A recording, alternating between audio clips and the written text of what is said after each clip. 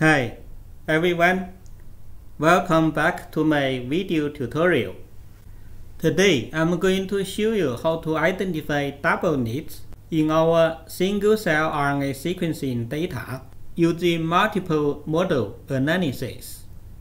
So double knit presents a big challenge for us to analyze single-cell RNA sequencing data. Previously, we used like a violin plot to get rid of cells with high N features and N counts. We assume that cells has high counts will be double knit. Recently, package such as double knit finder has been developed.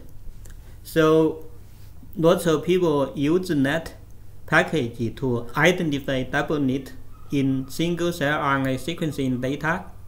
So today I'm going to show you how to identify double knits from single RNA sequencing data using hashtag method during data preparation. So the method is the same as CIT-seq. During sample preparation, we add antibodies against the cell surface protein, and the antibody was attached with shorter oligos. So for example, here we have 3 samples.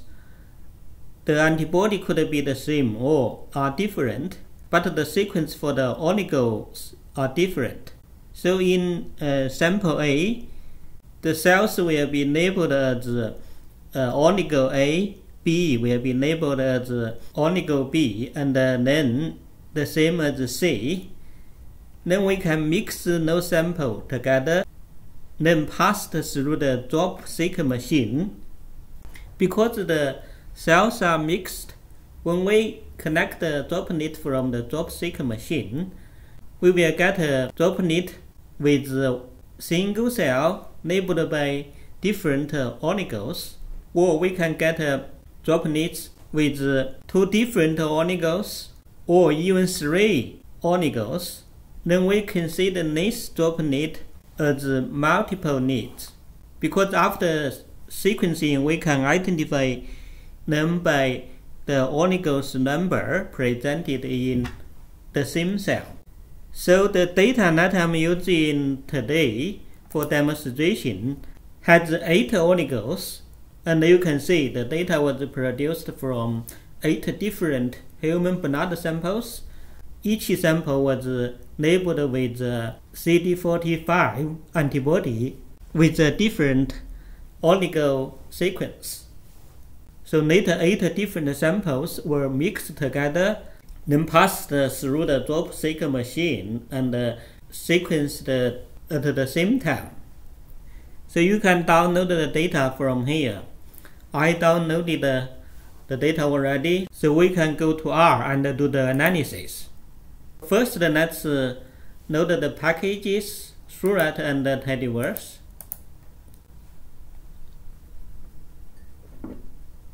Now we can load the data.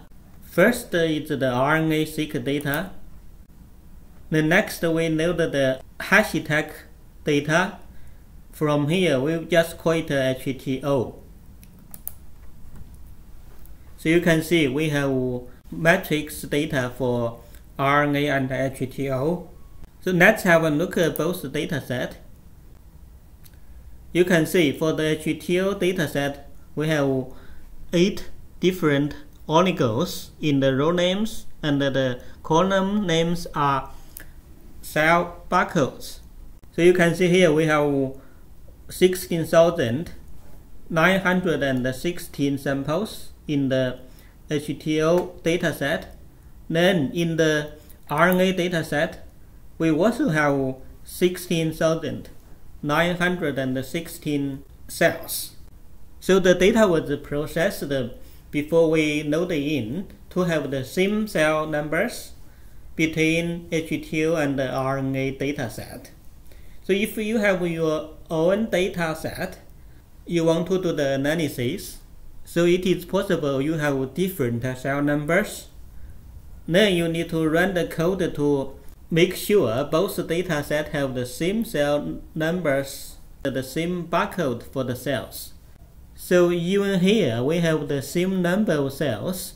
I can show you how to do the analysis. Just for a demonstration, you can see we can use the column names for the RNA and the column names for the HTO dataset.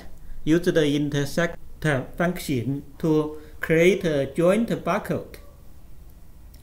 So this barcode will be presented in both datasets. Then we can subset the data, use the joint barcode for the RNA and then for the HTO dataset. Because here they are the same numbers, so I just use the code for a demonstration. So let's check if both data have the same cell numbers and the same barcodes. If we run the code, you can see the answer is true. That means RNA dataset and the HTO dataset have the same number of cells. So now we can use the RNA matrix data to create a Seurat object. You can see we have a Seurat object here named as the PBMC hashtag. Next we can do pre-processing for the RNA dataset for data normalization. Here we use the log normalize. Then find the variable features for the RNA dataset and scale the data. In order to do multimodal analysis, we need to add the HTO dataset into the Seurat object. So first we can use the HTO matrix data to create a HTO assay. Now we can add the HTO assay into Seurat object named as HTO. If we have a look at the Seurat object now, you can see we have two assays here, RNA and HTO. So we already normalized the data for the RNA matrix data. Now we can normalize the data for the HTO matrix data. Here we use the centered log ratio transformation as the normalization method for the HTO dataset. So let's have a look at the metadata for the Seurat object before we run next step analysis. So you can see here, cells are in the rows. In the column, we have the N count and the M feature for RNA, N count and M feature for the HTO. So now we created a Seurat object containing both RNA and HTO assays. Then we are ready to do the multimodal analysis. So next step is the key step for this video and also for this method to identify the double knit, single knit in our dataset. So we run a function called HTO dmax for the HTO assay. So this function will cluster the cells for the HTO dataset and also identify which cell is a double knit, which cell is a single knit, or which cell is negative for any oligos. So I want to emphasize here, this is the key function we're going to demonstrate today. So let's run. So you can see here, we have a cutoff value for each oligos. So let's have a look at the matrix data for the HTO assay. So you can see in the row names, we have 8 oligos labeled as A, B, C to H. And in the columns are cells, and here are the count for each oligos. If you have a look at the cutoff value down here, so it is very easy to understand how we label the cells as single or double knit. So you can see here, for the first cell, only H has a value bigger than the cutoff value, so this cell is labeled as HTO-H. So it will be a single NEAT for HTO-H. And for the second cell, you can see we have two values, H and G, are above the cutoff value. That means this cell contains the oligo G and the oligo H. So it will be a double NEAT. Any cells below this cutoff value will be labeled as negative. That means the cell was not labeled by any oligos. So we run the key function for this analysis. Now we can have a look at the metadata for the Seurat object. So you can see now the analysis added lots of information into the metadata.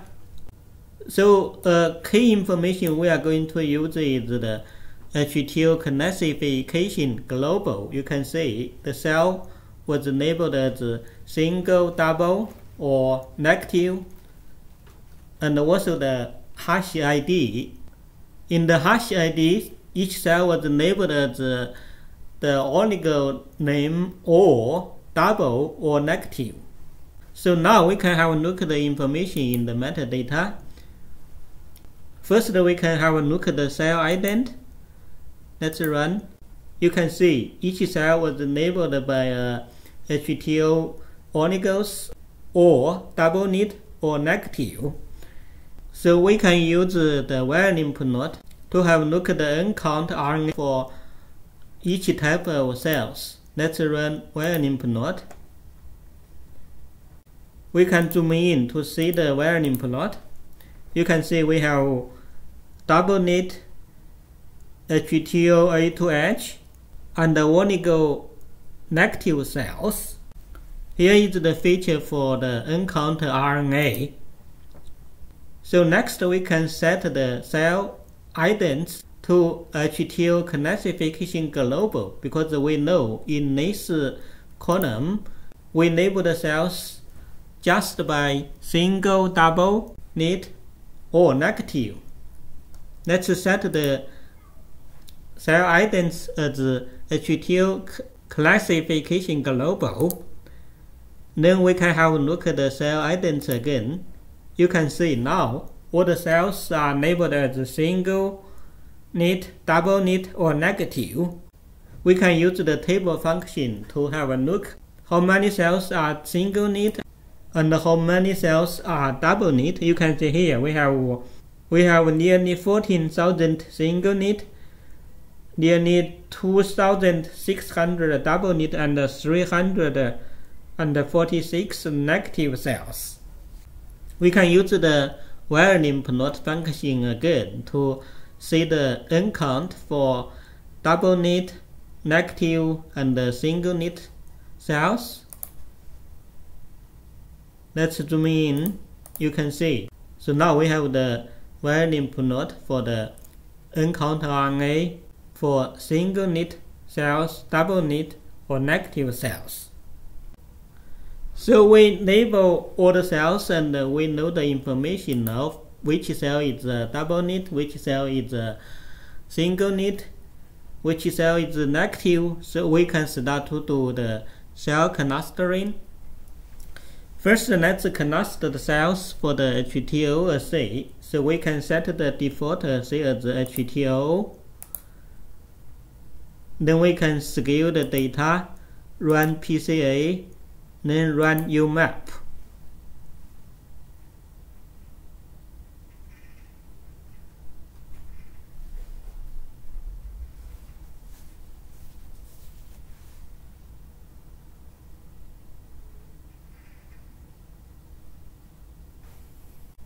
So now we can visualize the cells based on the HTO dataset analysis. So we can group the cells by single, double, or negative. Let's run the dim plot and zoom in to see the cell clusters. You can see single NEAT are labeled as blue color, double knit are in red color, and the green color are negative cells. You can see we have 8 blue canisters here. That means each canister was enabled by one of the oligos. So we can use the dim plot and group the cells by their hash ID. Then we know which cell canisters was enabled by which oligos. We can zoom in again. You can see now, for example, these cell canisters are labeled by oligo A, and here these canister cells were labeled by oligo B. So we also have the negative cells and the double knit. So here the cells are canistered based on the oligos attached to the cells, and also double knit and oligo negative cells. Also, we can use the heat map function to see the cell canisters. In order to run the heat map, we can reduce the numbers into 5,000. Let's run the heat map function, and we zoom in. You can see on the left hand side are the cells labeled by the oligos from A, B, C to H. Here are the cells labeled with more than one oligos, and on the right hand side are negative cells. That means they are not labeled by the antibody and the oligos. At the moment we analyze the HTO data, and the cells are canistered by their oligo lengths. We know the human blood has different types of immune cells, and we have the RNA data set. So we can run the cell canistering based on the RNA data set. So before we run the cell canistering on the RNA data set, we can plot the HTO cell canisters as plot 1. Later we can visualize together with the RNA dataset. So now we can set the default say as the RNA to canister the cells. Then we can run the standard workflow for single cell RNA data analysis. First is normalize the data, then we find the variable features and scale the data. So next we run PCA. We also run the elbow plot to identify the best PC for downstream cell canistering. You can see here, so we can use the PC10 for downstream analysis. Then we can run UMAP, use PC10 and find the neighbors.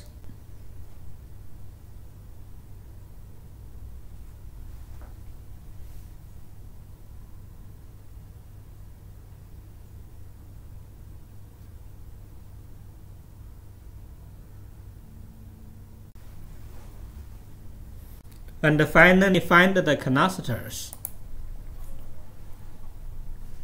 With the resolution 0.8, we have 17 cell canisters in this dataset. We can use the dim plot to have a look at the cell canisters. Let's zoom in. So here are the cell canisters for the single cell seq data from 8 different donors.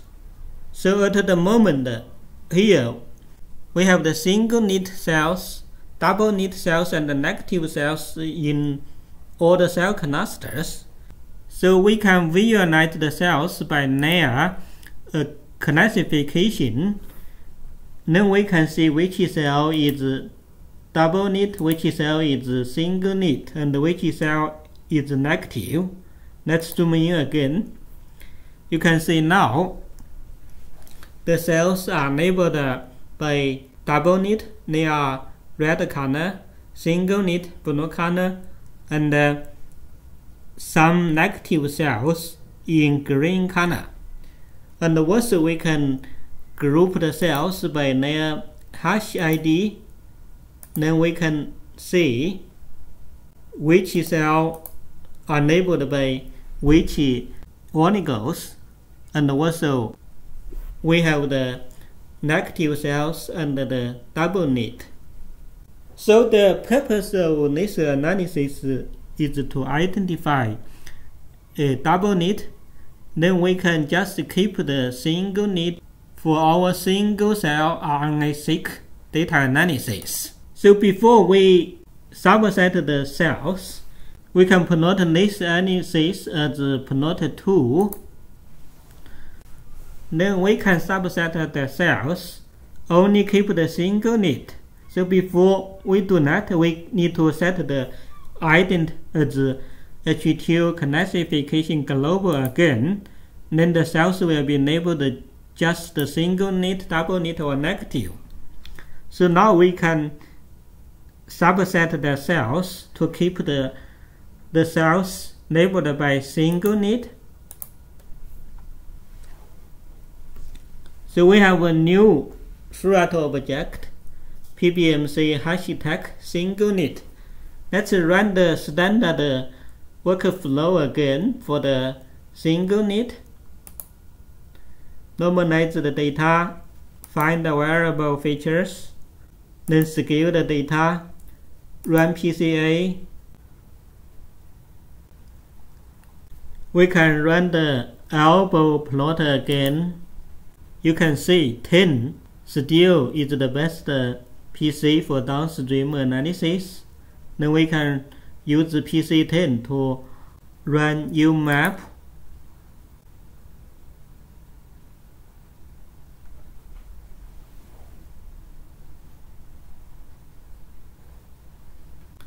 Find the neighbors, then find the cell clusters.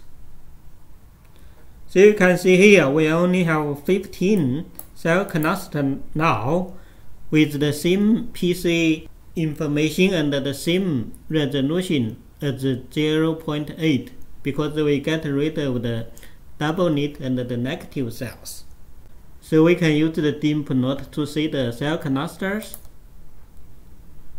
We can zoom in, you can see now we only have 15 cell clusters, and here all the cells are only labeled by one oligos, so they are single knit. So now we can plot the cell clusters for the single knit as plot 3. Then we can visualize all 3 plots together.